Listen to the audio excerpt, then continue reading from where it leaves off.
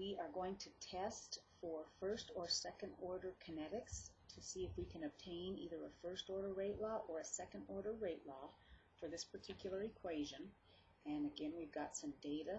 In this case, we've collected pressure changes versus time.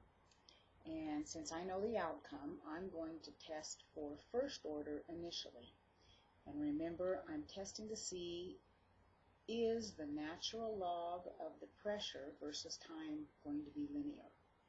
So when I use the graphing calculator to do that, I've got to plug in data.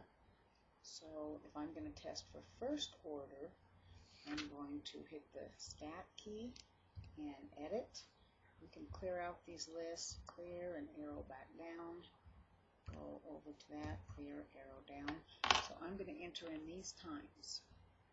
You always have to enter in the 0, 5, 10, 15, and 20. Now to test for data, I'm going to enter in these values first, and then I'm going to take the natural log. Instead of hitting the natural log of each point, I'm going to plug in the values, 0.1, 0.017, 0.009, 0.0062, and 0.0047. Now I'm going to take the natural log of all of those. So if I go up to L2 and I hit the natural log button, I'm testing for first order, so that's the ln of the data, and I've got to tell this to take the natural log of L2. So I'm going to hit the blue button, hit L2, and it will automatically do that for me for all data points. Then if I do stat, calculate, and I test for first order kinetics to see if it's linear, I'll enter 4, and I get a lousy R squared value. So when I try first order, I get an R squared value of 0.85, and that might be a good test score. That's a very lousy score for linear data. So I don't necessarily know that it is second order. These are, again, the most special cases where first order is the easiest mathematically and second order is the next easiest. So if we do have first or second order, then we can obtain those instantaneous equations. So to try for second order, I'll just go, I wonder if I can go back to my list. Stat, go to edit, and if I take E to each one of these just to get back to my original data, I've got to do L2 again. So now I'm back at my original data, and then I'm going to hit the x to the minus 1 key. So the reciprocal x to the minus 1 means I'm going to be taking 1 over each one of these data points. So, oops, did I do that already? Oh yeah. Nope. Let's see. There. If I hit x to the minus 1, I might have to enter all those in. I must have messed up. Okay. So it doesn't like that. Let's stat, edit. I'm just going to clear all that. Arrow back down. So I guess I'll have to enter these values in one at a time. So I'm going to hit the x to the minus 1 key after each value. 0.1, 0.017, 0.009, 0.0062, and 0.0047.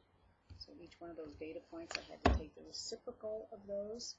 And now I will go to stat, calculate, and again, item 4, which is the linear regression, and enter that, and I do get a good R squared value.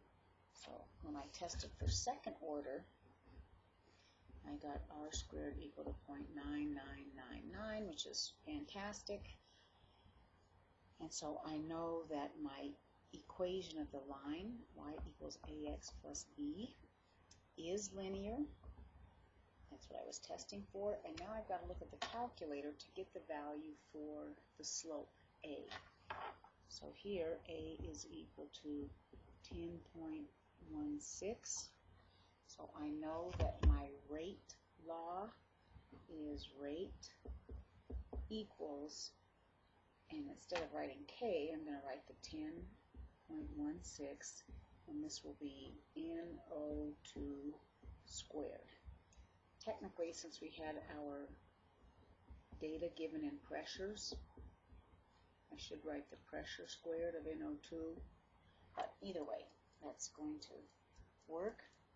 We could also calculate a half-life if we were interested in doing so. And since, just to remind us, second order means 1 over the pressure of NO2 versus time gave us a linear relationship with the equation y equals ax plus b. And in this case, the instantaneous rate law, 1 over the concentration, is positive kT plus 1 over the initial concentration. This is why this fits the linear equation, y equals mx plus b.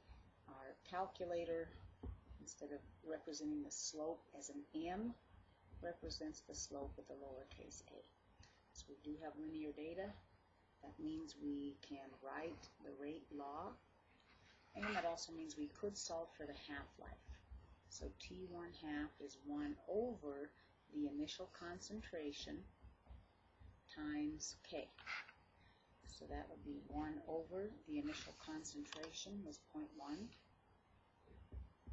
And then if I multiply that by 10.16, I believe I'm going to get the value of 1, approximately. So let's clear that.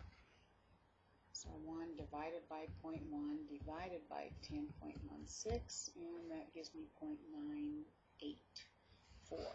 So our half-life would be 0.9, and this would be minutes. And if we look at that, what does that make sense? Oh, 0.9 minutes. Yeah, that's not very far. So 0.9 is somewhere in here. And when half of our initial concentration is gone, that would mean we had 0.05 atmospheres remaining. And so this is about 20% of that. So that would make sense according to the graph if we just double check to see if that half-life made sense.